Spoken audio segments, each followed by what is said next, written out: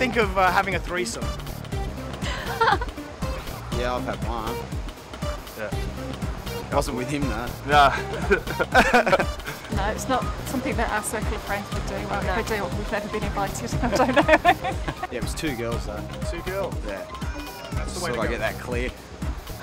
I mean, I've got good friends who explore that side of life, and it's definitely not a bad thing for them. Like, I don't have any negative views. It's a personal thing. Yeah, I think you could, I mean, to feel like you've played the field, I guess, in a way, and tried different things and don't feel like you've missed out.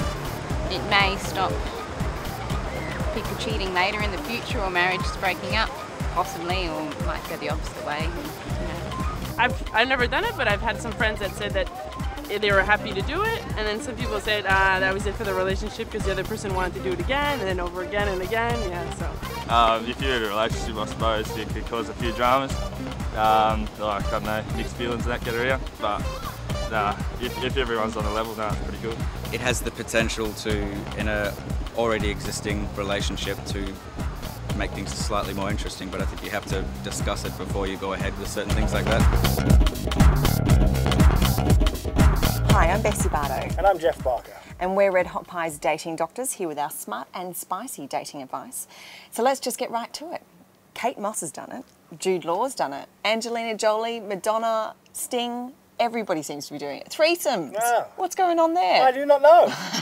Well, tell us, what is a threesome? Well, threesomes seem to come in 2 main flavours. You've got your couples dynamic and you've got your single dynamic. Whether the couple brings a male in or a female in, there's definite rules for both the couples and the individual side. Of course. Well, let's go straight to it. Partners, what do they need to be careful of? Well, in the partner situation, first and foremost, you need to make sure you have rules, hard and fast rules in place. You've got to make sure that you know what your partner's comfortable with and what they're not, and you've got to stick with it. There's no point getting together with the other person and running off into a corner and leaving the third wheel there, because that's not what it's about. It's a threesome. And of course, choosing the person together probably is quite important. Yeah, choosing the person that you're both comfortable with. It can't be, you know, your best friend's brother, because it's going to come back and haunt you. Speaking of coming back to haunt you, what about the singles? Because for them, they might get a bit attached. They have to be aware that it's not going to go any further. From the responses that we get from singles is that they say very much that it's one of these things that actually is a benefit to them, because they don't have to put up with a relationship. They don't have to put up with the ups and downs of a relationship. They can walk into this situation and feel completely comfortable that they can walk out again at the end of the day and have had lots of fun.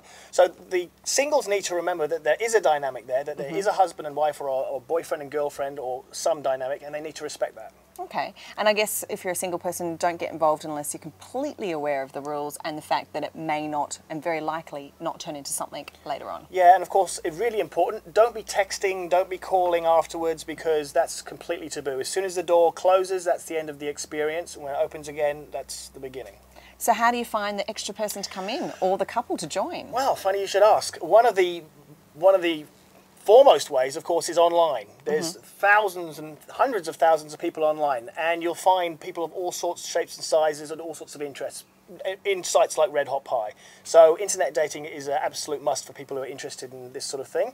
Another place would be, of course, clubs, and because it is popular these days, it's not so hard to find people who are interested just out having a dance. Okay, well there you go. If you have any more questions or you'd like to find out a bit more, please check out our books online, or of course you can go to RedHotPie and ask us any questions you might have. And don't forget, life is too short, so get it right the first time with our smart and spicy dating advice. And we shall see you next time.